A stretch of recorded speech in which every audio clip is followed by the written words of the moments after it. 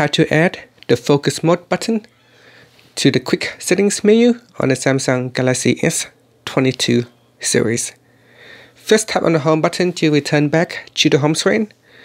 Then swipe down at the top with two fingers to open up the quick settings menu.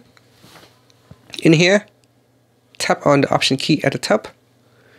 From the pop-up menu, tap on edit buttons.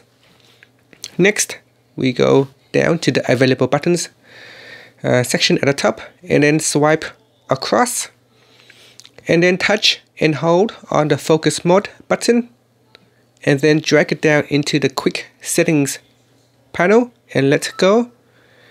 Now tap on done to finish, and tap on the home button to go back to the home screen.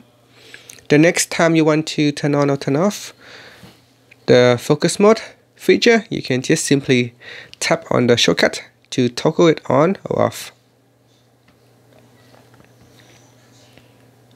And you can now swipe it down and tap on it to turn it off. So it said that I need to provide some permission. So I can tap on that to start, and then I can swipe it down to switch it off. And that's it. Thank you for watching this video. Please subscribe to my channel for more videos.